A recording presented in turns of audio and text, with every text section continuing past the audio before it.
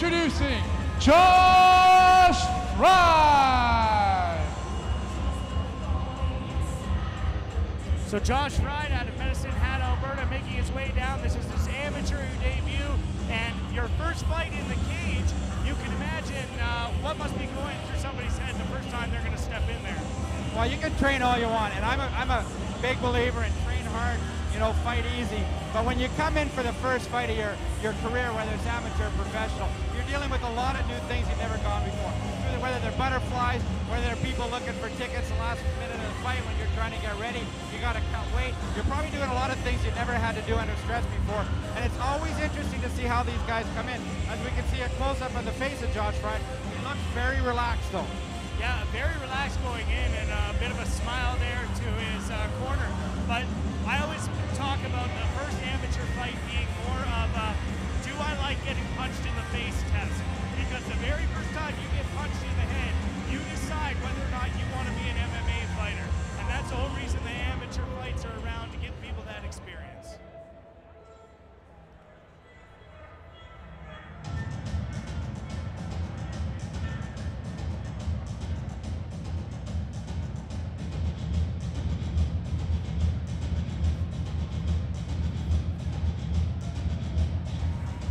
Introducing his opponent, Dusty Kramps. Dusty Kramps making his way to the cage. Another Champions Creed fighter, Brian Bird, right behind his left shoulder. Unlike Josh, Dusty has actually been in the cage before. I believe he is 1-0 as an amateur. Sorry, 0-1. Yeah, 0-1 as an amateur, but again, the first fight that he was in wasn't necessarily a bad fight. He learned a lot from that fight going in, knew those positions, and again, we talk about that punch in the face, and that's one of those things that you learn in that first fight and you take into the second. You can see the tail of the tape.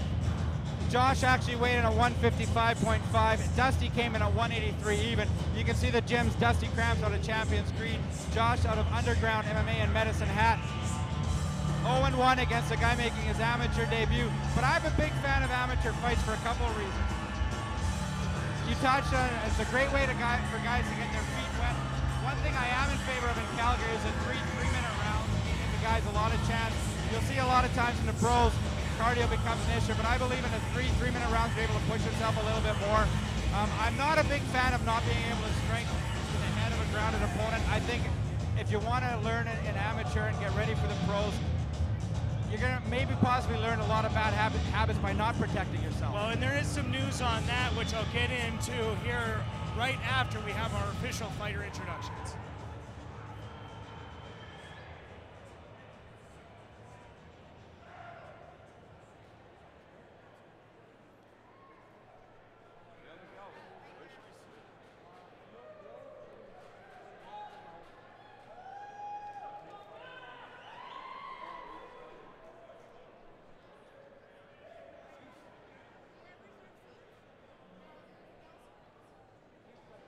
This next bout will be in the middleweight division.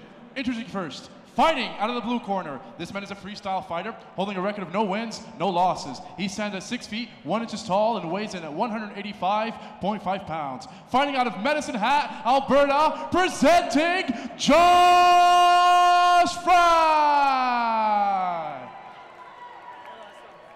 Introducing second, fighting out of the red corner. This man is a Muay Thai fighter, holding a record of no wins, 1 loss. He stands at 6 feet, 1 inch tall, and weighs in at 183 pounds. Fighting out of Champions Creed, by way of Calgary, Alberta, presenting Dusty Kramps. Moving on to our second amateur fight of the evening here in Calgary. The third man, the man in charge, and the bell rings is your referee, Mr. Len Koivisto. You were touching on the possible rule changes, Jeremy, when it comes to strikes to the ground and opponent of amateur fighters in Calgary. Well, yeah, the commission has put forward a proposal regarding changing the rules to ground and pound, taking away elbows at all times, and a good exchange by both fighters here. And we'll have to wait to see how that comes forward with the Calgary politicians approving that or not. Nice body shot thrown there by Dusty Kramps. A leg kick thrown in, an overhand left by Dusty Kramps as well. Both fighters are coming out swinging early in this fight, Jeremy. Yeah, and you look at the two fighters standing by side, and you can see that Josh Fry definitely has a very athletic build, so probably has a good athletic background. But you see the movement there. His hands are down, and he's swinging very much from the side and not straight forward, which doesn't show a technique that needs a little more focus on his boxing. 100% correct, and I got a feeling that if Dusty Kramps is able to settle in, if he's able to stand there in the pocket with Josh, he's able to throw right down the middle, he's definitely going to beat Josh to the punch, because those punches are definitely coming from wide angles from Josh Fry. He's throwing them way out from left and right field. Well, and he did a good job of stopping that takedown, was able to pry off, and a little bit of a mouse under the left eye of Dusty Kramps, so when the punches do land, they are doing a little bit of damage, and a nice kick there. Yes, a leg kick echoes through the TELUS Convention Center here in Calgary. And that was a definitely a better punch thrown by Josh Fry. That was more down the pipe. Yeah, very straightforward, and he's looking like he's timing a good takedown, and immediately countered there by Josh Fry. But good cage presence shown by Dusty Kramps ending up on top.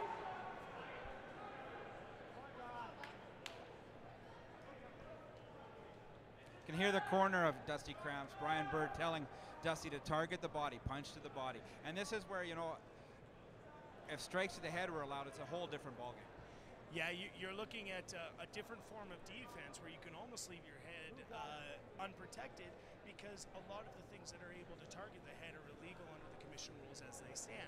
But it's important for a fighter on top to remain busy by throwing those punches to the midsection. Otherwise, the official could call him up if it's not busy enough. You can see 40 seconds left in the round one on the Assassin fight clock. Great job here by Dusty Kramps leaning into the body of Josh Fry. And that's one thing you want to use. You know, you want to use your elbows, you want to use your shoulders, you want to use your mass, your body weight, any chance you can to lean into your opponent and tire him out. Well, you want to wear on the energy system, and especially since this is Josh Fry's first fight, he's not necessarily used to how this feels to be in a combat situation and what it feels like. 10 seconds remain in the round now, and a good first round by Dusty Kramps, and showing a little bit of cage veteran, even though he's only had one fight. Yeah, savvy, you know, veteran savvy there, but when you only got one fight, but you've got the camp behind you. We talked about Champions Creed. As you can see, Brad Cardinal in the cage with Dusty Kramps, as well as Brian Bird. Early on in the round, Josh Fry came out throwing those looping punches, was able to land a couple, but about a minute in, Dusty Kramps was able to get the fight to the mat, and pretty much for the last 2 minutes, as we'll go to the replay here, he more or less dominated from the ground. Yeah, we look at the replay here, and we show both fighters trying to get in, and seeming to get the better of the strikes in that exchange was Josh Fry, but there's the first takedown attempt, and Dusty Kramps able to land the second takedown attempt, and from there, again, like you mentioned, putting all his body weight, wearing him down, making him think that he's got to be in there for 9 minutes. And for those of you who've never been in cage before that are watching that are MMA fans, a 3-minute round is like sprinting for 3 minutes straight. And a nice front kick there as well by Dusty Kramps. And here we can see the takedown from Dusty Kramps. And when Dusty was able to get the fight to the mat, he more or less dominated the last 2 minutes of the round. I don't want to say dominated, Jeremy. What I want to say is he more or less controlled the last 2 minutes of the round. Not a lot of, you know, I didn't see any submission attempts. I didn't see a lot of huge shots, but he more or less grinded out the last 2 minutes. Now, was that enough for him to get the win, or to get the round in his favor, to score the 10-9 round for Dusty? Or did Josh do enough early in the first minute with those shots landed to possibly to take that round on the judges' scorecards early on? Well, in speaking with the judges after a previous event, I said, how do you determine, nice shot there by Josh Fry, how do you determine who wins a round? And he said, I look at each round individually and say who did more to win the fight. So it's a very, you know, you were on top for 2 minutes, but did you do any damage? Did you try and end the fight? Whereas you look at Josh Fry, was landing some fairly decent shots, and who did more to win the fight? We leave that in the hands of the judges, and that's why you and I are at the table and not at this judges. There's no doubt about that. And as we can see here, he's in side control for Dusty Kramps. And a lot of times guys might want to work elbows to the head, but when you can't strike the head, maybe some elbows to the body, as we saw in the first round with that big body shot, you can do damage to the body as well. It might not mark up and leave the marks on the exterior, but you definitely feel it on the inside. Yeah, and now he's dropping elbows. It is Dusty Kramps, so a good job here, listening to his corner, making sure that he's staying busy on top and looking like he wants to finish the fight. But with side control, the most dominant position in a standard MMA fight is the mount, as you're able to isolate the head. Now side control is very beneficial because you can knee to the side, elbow to the side. Good submission attempt here by Josh Fried. Yes, Josh Fry working for a Kimura, but Dusty Kramps doing a good job keeping that elbow locked in. You can hear the corner yelling for Dusty to switch to half guard. Very vocal Brian Bird in the corner of Dusty Kramps. And Dusty's not exactly listening to his corner at this right time. He more or less wants to work the ground and pound to the body. Well, I have never been in an MMA cage, but having done national and international level wrestling, the similarity when you're on the mat or in the cage in this instance, you don't necessarily hear anything that's going on. A lot of it goes on instinct, and you do hear eventually, and as you get more experience in fighting, you learn how to listen to your coaches, but sometimes you can't even hear them if it's super loud. So going on instinct and doing an okay job controlling them on the ground and dropping some pretty vicious elbows to the midsection. Yes, Josh Fry is tying up the wrist of Dusty Kramps, but Dusty Kramps, every chance he's getting, he's dropping those elbows into the body of Josh Fry. And I like the technique because he's not just throwing the elbows, but he's leaning into him. Every time the elbow hits the body of Josh Fry, all the weight of Dusty Kramps is following down. He's driving not just into it, but right through, trying to drive that elbow right through Josh's body into the canvas. Well, and having never been really elbowed in the gut in this situation, I can't imagine how that feels, but a nice pass there by Dusty Kramps as he looks to try and get the back of Josh Fried, and now working in a submission. Just short time left, though. Yes, our clock said 15 seconds, but we've got about 3 seconds left in round 2 as a horn goes to end round 2. Just like the first round, Dusty Kramps came out, was able to get the takedown early, and once again, and unlike the first round, this round he did dominate, and he was able to do a lot of damage to the body of Josh Fried. Well, and this is a time where Josh Fried's corner needs to tell him to keep it on his feet, because I don't think that they can be confident that they won round 1. So you're looking at being down or being tied 1 round apiece or being down 2 rounds. So you have to say to your athlete, you need to stand up and you need to take advantage of where you are the more effective fighter, which is in a standing position. Being wary of those takedowns and being able to catch them as we look at the Jack Carter replay and of this pass here. Well done by Dusty Kramps, getting to the side and then transitioning immediately to the back. And again, this goes to just rolling around every day with great training partners at Champions Creek.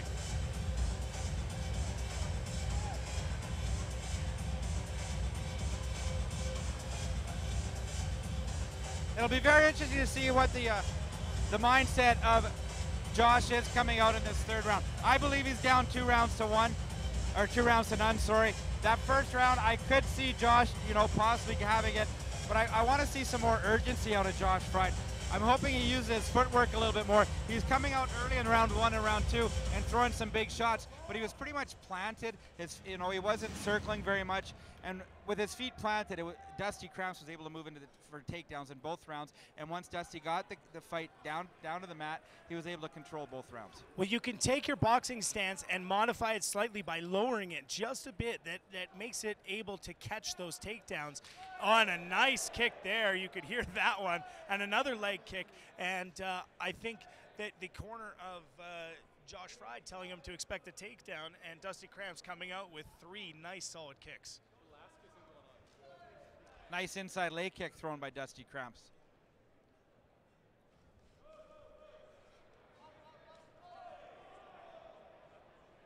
And a nice exchange there, both fighters landing. Josh is definitely circling a little bit more, and you talked about the athletic body and the build of Josh Fried. Dusty might not look as athletic, but he's definitely pushing the pace here.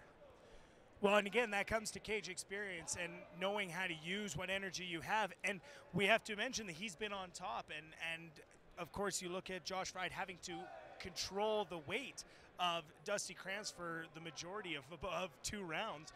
And it could look to tire him out. Plus, all those muscles need fuel, and that fuel runs out really quick. Another big body kick by Dusty Kramps, and Josh Fried is hurt. He dropped there. He was definitely hurt, Jeremy. Yeah, and now some good killer instinct showed by Dusty Kramps as he continues to throw punches here, trying to show in. And he doesn't look to be a down opponent now, definitely down. So there could have been some headshots in there. But now you look at Dusty Kramps to stay safe here and not give away any submissions. And he should be able to come out victorious in this round as he has in the previous 2. And you can see the welts on the midsection of Josh Fried as Dusty Kramps has been targeting that midsection all night. Even on the feet, those body kicks were devastating. They echoed throughout the TELUS Convention Center. And another body shot thrown by Dusty Kramps. Well, he does have the mount here, but again, without being able to target the head, it's not as beneficial because you take away a lot of the space that you can attack being sitting down. Now, if he gets a low mount there, you should be in a little bit of better position. I see he's working, trying to maybe go for an arm triangle, and but again, with only 35 seconds remaining on our assassin fight clock, he's doing a very good job of securing this round win and securing himself in a good position to win the fight. Yeah, there's an elbow thrown there by Dusty Kramps. It was very close to making contact with the head of Josh Fried. And he's dropping them right to the upper sternum, so it's I think that's as close as you could get with dropping those elbows, but if he stays within the rules, he's doing good. 10 seconds left in the third and final round as Josh Fried's able to get top position, and Josh Fried lays down with a flurry late in the fight. Great job shown there by Josh Fried, but almost a little bit too late for Josh, as in my opinion, Dusty Kramps was able to wrap this fight up. Yeah, Dusty Kramps dominated most of that round. Landed in different phases, was able to land standing striking, was able to do a submission attempt, was able to take him down. And it's too bad that we didn't get to see Josh Fried in that position, because once he got there, he was landing effective strikes. He was being very aggressive. So maybe something to take to the learning table for Josh Fried as he continues to move forward in his MMA career. As we see our replay here, there's a body shot thrown by Dusty Kramps, and one of those vicious body kicks that crippled Josh Fried, dropped him down to his knees, and at this point I actually thought the fight was going to be over as Dusty moved in and started raining down the body shots. A couple of right hands, you can see him target the body, trying to go down the middle, back to the outside. Len Koivisto, the referee, looking in, trying to see if Josh Fried was going to be able to defend himself.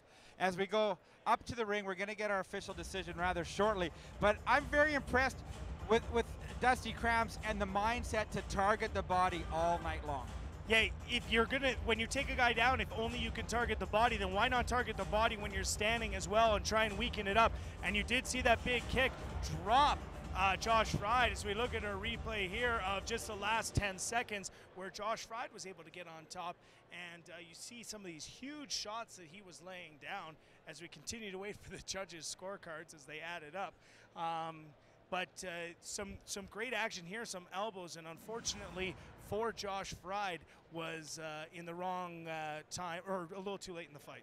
Absolutely, and we talked on it. Those 3-minute rounds are definitely a lot different than our 5-minute rounds. Ladies and gentlemen, after 3 rounds of fighting, we go to the judges' scorecard for decision.